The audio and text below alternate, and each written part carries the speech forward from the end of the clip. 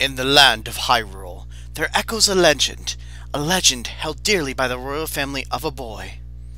A boy who, after battling evil and saving Hyrule, crept away from the land that had made him a legend.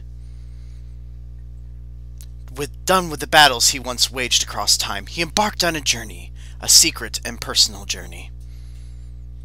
A journey in search of a beloved and invaluable friend. A friend with whom he parted ways when he finally fulfilled his heroic destiny and took his place among legends.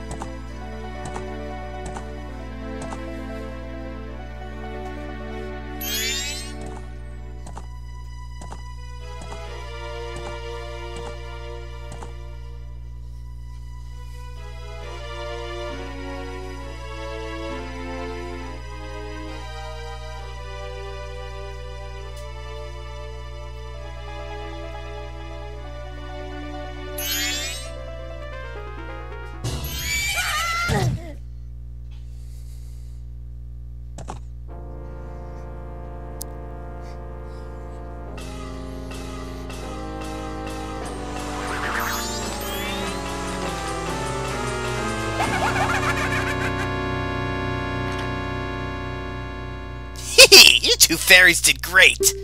I wonder if he has anything good on him. Huh? This guy. Well, that shouldn't be a problem.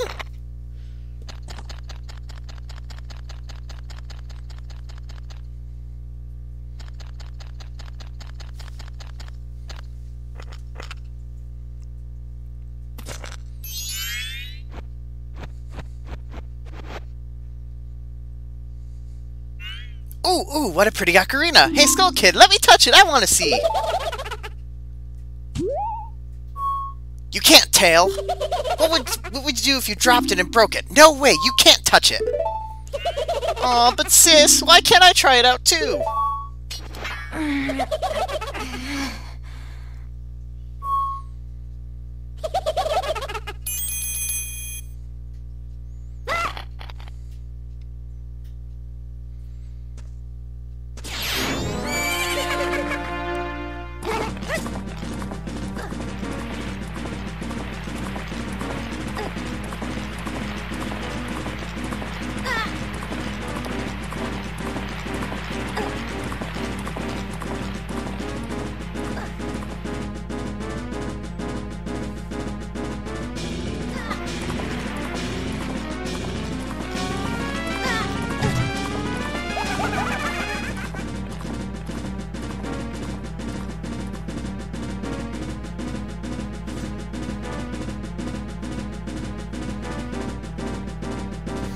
Damn you, Skull Kid!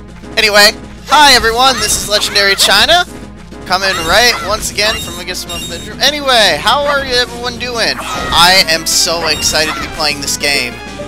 I've got to get used to the controls too, since I'm using the Wii Classic controller for this and not playing this on the N64.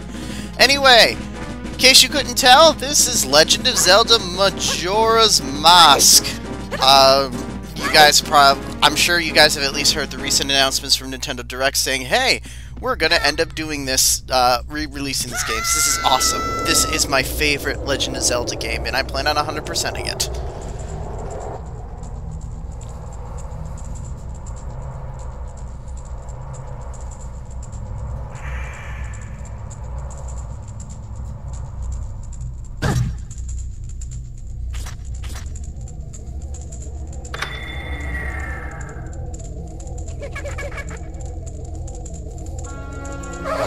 What's with that stupid horse of yours? It doesn't listen to a word that's said to it. There's no point in riding a thing like that, so I did you a favor and got rid of it. Aw, boo-hoo, why the sad face? I just thought I'd have a little fun with you.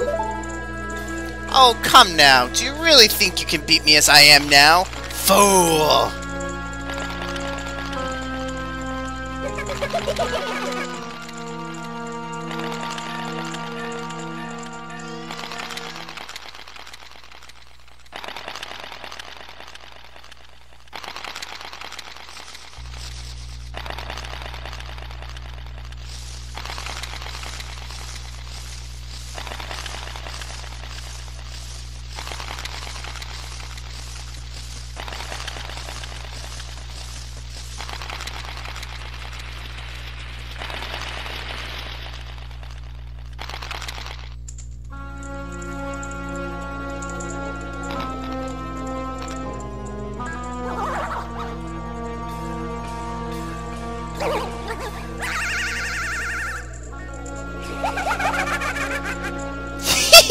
Now that's a good look for you.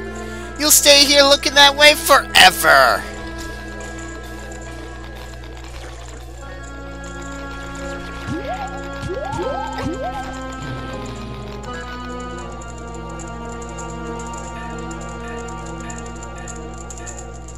Sis!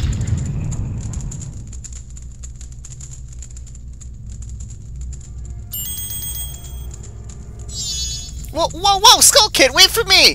I'm still here! Tail, you can't leave without me!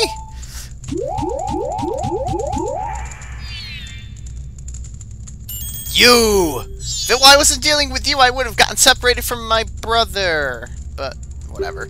Well, don't just sit there, Deku boy. Do something. Deku, whatever. Why are you looking at me like that? What, is there something stuck in my face? Will you stop staring and just open that door for me? Please, come on, a helpless little girl is asking you, so hurry up! Why would I even want to help you with whatever? Oh, Tail, I wonder if that child would be alright on his own. So we have Tail there. Alright, anyway, like I was saying, I'm playing this on the Wii Virtual Console, which is actually on my Wii U, but this is my absolutely favorite Legend of Zelda game. This is the one that I kind of grew in love with, and it's also one of the darkest and creepiest. It has a lot of theories and everything, which some I will touch. But before we go anywhere, just wanted to point out this lovely little thing here. Those little stars there, if you look up, I wonder what's up with those patterns. I always noticed it a while ago, but even still, the fact that they just kind of show that is kind of cool. Either way, we're a Deku Scrub, which is kind of different and weird. Instead of having a sword, we kind of have the spin attack thing, because we're Deku Link right now. And we'll be noticing that Link is going to see quite a few transformations. I'll also try to stay quiet during most of the cutscenes for this, just because this is such an epic story, and voicing them would be nice. Hey, wait for me! Don't leave me behind! So, that stuff back there, I apologize, so take me with you! Really? You want to know about the Skull Kid who just ran off, right? Well, I just so happen to have an idea of where he might be going. Take me with you and I'll help you out. Deal? Please? Guess I don't have a choice. Good, so then it's settled. Now then, I'll be your partner, or at least until we catch that Skull Kid. My name is Tattle. Tail. I always messed up Tail's name to begin with since I really wasn't sure, but that makes sense. And having a fairy who's like Navi say Tattle is kind of funny. So nice to meet you or whatever. Now that we've got all that straightened out, can we stop messing around and get moving? If I figure something out, press up and hopefully I'll manage to get my help until then. So yes, Tattle is our Navi. And we won't, at least don't have to listen to the hey listens, it's just like a dot thing. Anyway, this is just explaining that this is a Deku flower. It's, oops, I don't like that no is the initial thing. It drives me crazy. But yeah, Deku flowers, if you hold the A button, you will just end up going into the flower. When you see that little spout, you can then fly! Well, partially fly, at least float through the air. Kind of like the Deku leaf in Wind Waker. But this came before Wind Waker! Anywho, but this game holds a lot of like dear places in my heart. This is probably the Zelda game that I have beaten the most. I don't know why out of all of them, because I know a lot of people Ocarina of Time is their favorite thing, but for some reason this game just, I love it so much, and I'm so glad to actually be LPing this. Anyway, our first treasure! You got a nut! Anyway. So yeah, we have the Deku nut, which is fine. Here's all of our items. Okay, it's kind of weird that the way the controller's set up, but it'll work. Yeah, wrong button. Okay, so Deku nuts are just how they were in the other games, but if you pretty much push the direction, it'll kind of stun them. But the great thing about Deku Scrub is it can be a kamikaze soldier by pushing B in the air, and that actually will kill some enemies, which is amazing that they actually made the Deku nut like actually be able to destroy things. I'm just like, paralyze, paralyze. Easiest way to beat Goma in Ocarina of Time, but that's besides the point. Anyway, this is explaining about Z targeting, which I gotta figure out how to do in this game. Okay, so it's that button. When Tattle flies over to people, you can use the Z button, or I think this is the L button on this controller to talk to people who are far away. If no one's there, you can just look straight ahead, but it's very useful when targeting onto enemies and fighting them, which we will be doing 5 million times, I can tell you. But let's go check what this thing is. It's strange, but the way you look right now sort of looks like this tree. It looks all dark and gloomy, almost like I could start crying any second now. How sad. Oh, I'm gonna keep doing that on accident. How do you control the camera? That's a good question. I will figure out these controls as I go on, but yeah. I'll explain a little bit more about this sprout later, because it's actually kind of significant, unless you guys already know. But anyway, let us continue on. And this is just this. There is so much lore, so many theories, so much background about this game, and honestly, I love the Ocarina of Time music, but there's something about the atmosphere that this game gives that, I just love it. It is outstanding, and we can't go back. And just listen to this first song here. All the music in here is so daunting, so atmospheric, and this is probably why this is one of my most favorite Legend of Zelda games. And I've decided, hey, why not 100% it for you guys? You've met with a terrible fate, haven't you? The line! I hate that line! But I will explain about that later, too.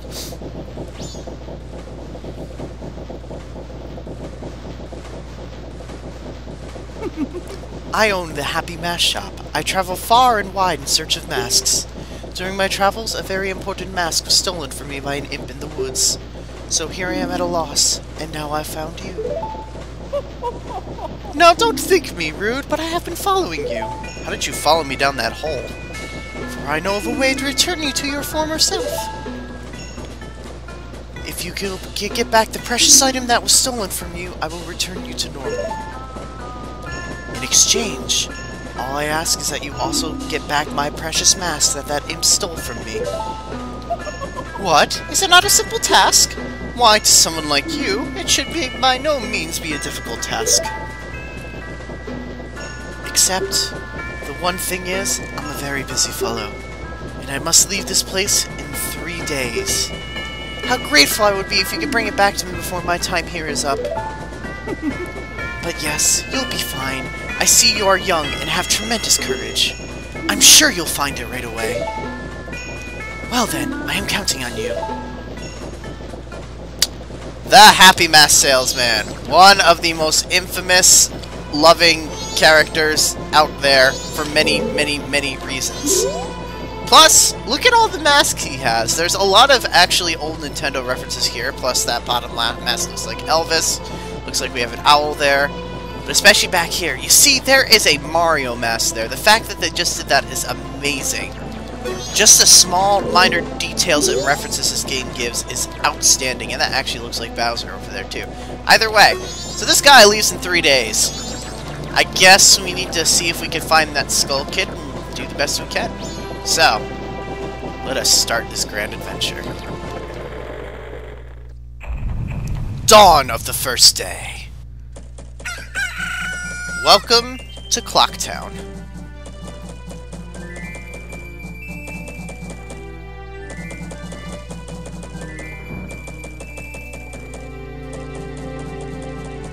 He gives me the creeps, that mask salesman was the...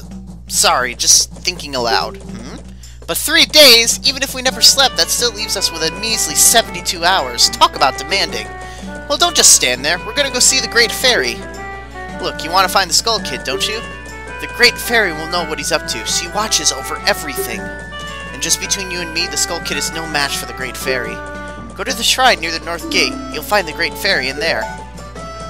And Tattle gave us our first objective. So, welcome to Clocktown, and this dog hates me! Why do you hate me? You're so cute, little puppy! This has to be, like, my most favorite hub in the entire Legend of Zelda series, and there's just so much that always goes on in this town. Now, just as I'm kind of going through things, if we just kind of address the bottom, we'll go through this town in a later episode just to kind of show everything. Either way, this is West Clocktown. But if you look at, there's a little time thing on there with a little sun and a little first. What's so different about this game compared to all the other Legend of Zeldas is that it's on a 72-hour time slot. You only have 3 days and everything changed. Wow, I just accidentally went around in a circle. I swear I know where I'm going. It's been a long time since I played this game, so I'm a little confused on where to go. But many events happen constantly as time passes, so you're always going to end up experiencing one new thing or another, depending on the time of day. I will show an example of this probably in the next episode, but for now, we need to get to North Clocktown. And we kind of just saw the west and east. Let's break these boxes for the heck of it.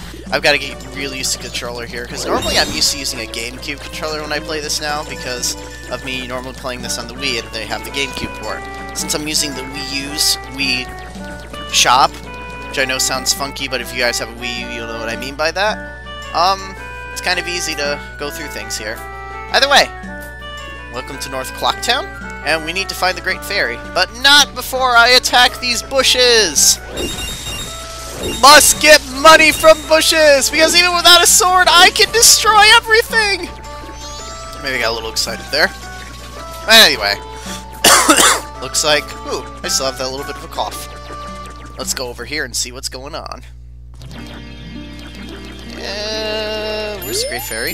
Oh no, the Great Fairy! What happened to the Great Fairy? What? Young one, please hear my plea. I have been broken and shattered to pieces by the masked Skull Kid. Please find the one stray fairy lost in town and bring her to this fairy fountain. Okay. Well, Skull Kid seems to be causing quite a bit of trouble. Skull Kid turned us into a Deku scrub, stole our horse, stole our ocarina, and now apparently also broke the Great Fairy. How do you break the Great Fairy, though? That's the one thing I never really fully understood, but... oh my, the judge! Anyway, we are gonna just go through this last path, which should probably bring us to back to South Clocktown. That was a postman randomly going through there. Everything is untimed, but we will end up really thoroughly exploring this area. Probably within another episode where I can explain everything that's around here and go through there.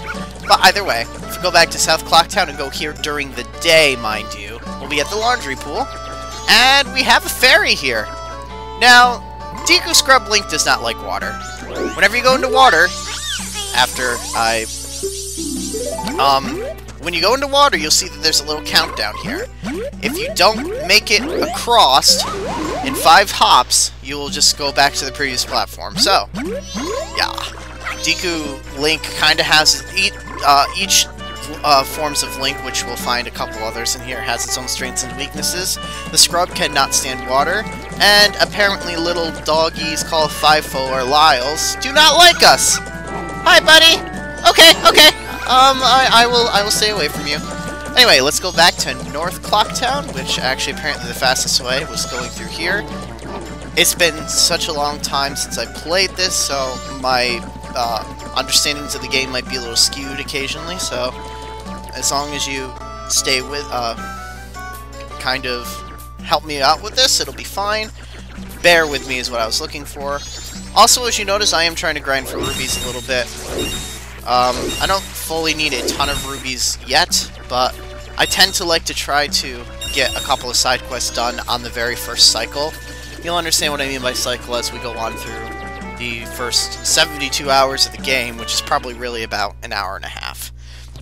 Either way, we found the fairy. Oh, if it was nighttime, you'd have to go... I will show you guys in a minute where the other fairy would be if it was nighttime, which you can just explore around and see what else is around.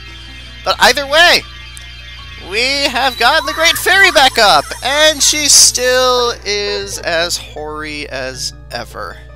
Lovely. Tattle, and you, young one of the altered shape, thank you for returning my broken and shattered body to normal. I am the Great Fairy of Magic. I thought that masked child was helping me, but I grew careless. All I can offer you now is this. I shall grant you magic power as a sign of my gratitude. Please accept it. Yes, the first Great Fairy gives us magic already. Within the first 10-15 minutes of this game, we are probably close to 20 now. We have magic! Magic, I say! Magic! Woo!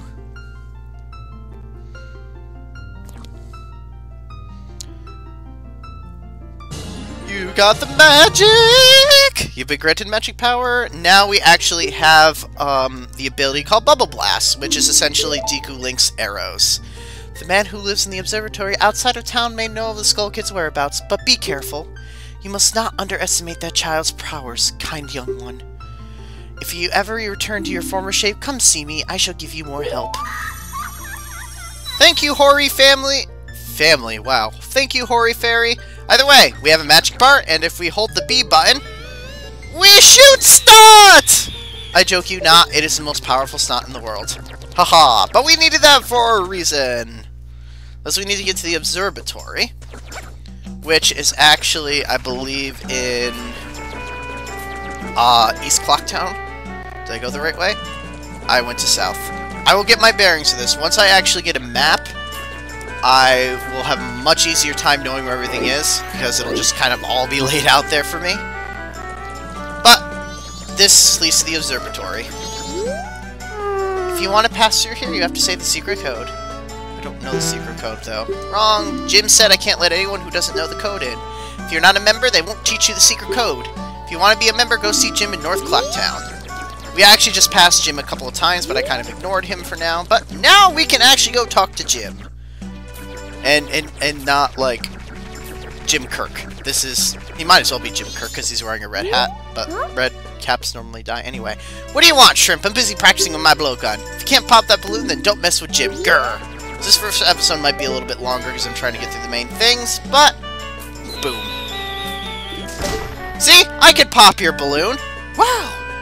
Who did that? Are you the one who just popped that up there? Not bad for a Deku scrub. We bombers have a hideout that leads to the observatory outside town. You need a code to get in. Maybe I'll tell you what it is. But don't think you're getting in that easily. I can't just tell you what the code is. You'll have to pass my test first. Are you ready? Sure. Alright, light up, guys. So let's pass this bomber's test and see what's going on. If you can find all 5 of us by tomorrow morning, I'll teach you the code. Are you ready? Yes, sir! That last little guy always made me laugh. Alright, we need to find 5 bombers within by... I'm gonna keep messing up with the controls for a little bit. Well, there's one of them. If you trap them in a corner, you can get them. So it's pretty easy. I think there are 2 in this area, if I remember correctly. You can either do that, or you can end up shooting a spit ball at them, which will knock them down if you actually hit them. But in all honesty, it's easier just to use your spin attack to actually get them. Yeah, there are 2 in north. There are 2 in east, which it's 3 o'clock. I wanted to be a little bit further ahead at this point. Okay, so there is a bomber right here. If you went towards him, he would actually ride the cuckoo down. But without the cuckoo, he can't do much. That actually slows him down a little bit. Come on, come on, come on! Stop this bull crap and get back here! Get back here! Thank you. Only 2 bombers left. There's 1 bomber up there. Will he come down? One time I saw a glitch where the bomber up there actually came down for some reason as soon as you approached him, but... And I actually ended up seeing somebody get caught because of that. Oh boy, it's almost night. You see how fast time passes within this game, though? It really does pass pretty quickly. But we just have to complete this by tomorrow morning, so it's not too bad. I think the last... Oh my gosh, why do I not remember where the last bomber was? Well, the only place really left is West Clocktown, I believe. Yeah, it's just about night. And it is night. Night of the first day. 60 hours are left. Alright, let's find this last bomber. Where are you? Actually, before we find the last bomber, I might as well explain about the bank system. So, hey, this person here is a bank, which we actually found in Ocarina of Time as a beggar. But if we deposit 200 rupees in here, she will give us a reward. So, for now, why don't we deposit just 10, just so we can actually start this. But I will actually probably be grinding for rupees. That way I can actually be able to get up to 200, which honestly isn't too bad to do. There are many ways to do this, but let's catch that final bomber now that we're here. Come on! Haha! And we got all 5 bombers, which is awesome. You're pretty good for a Deku scrub. If only you were human. Then I could give you an original Bomber's Notebook and make you a member. What do you guys think? No way! No, scrubs! I guess not. Once we let some kid who wasn't human join our gang, and boy, did we ever regret it. Sorry. Did the Skull Kid mess with them too? But I'll teach you the code just like I promised. I can tell you only once though, so pay close attention. Are you ready? Okay, so the code is 25143. It's gonna always be different for each game, so make sure that you memorize whatever code it is. Mine is 25143. So you gotta remember that. I don't think he'll tell it to you again now. No, he won't, but it's 25143, so that's a good thing to remember. So, I think before we actually head to the Bomber's Notebook, we should actually go see what the heck is actually going on in this town. Since this is the mayor's office, let's see what's going on. Alright, Mr. Mayor, maybe you could tell us something about this clock town.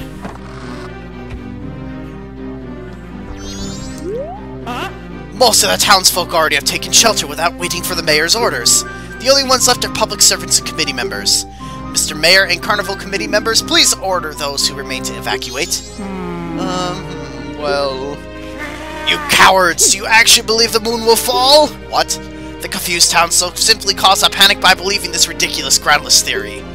The soldiers couldn't prevent the panic, but outside the town walls is where the danger is. You want answers? The answer is that the carnival should not be cancelled. Isn't that right, Mr. Mayor? Well... Are you serious, Muta? It seems that giant chunk of rock above us hasn't caught your eye. At this time every year, we are overrun by tourists, so why is the town empty? Clearly, it's your job to ensure the carnival's operation, but that's if people are here for it. Don't drag the merchants and soldiers into this.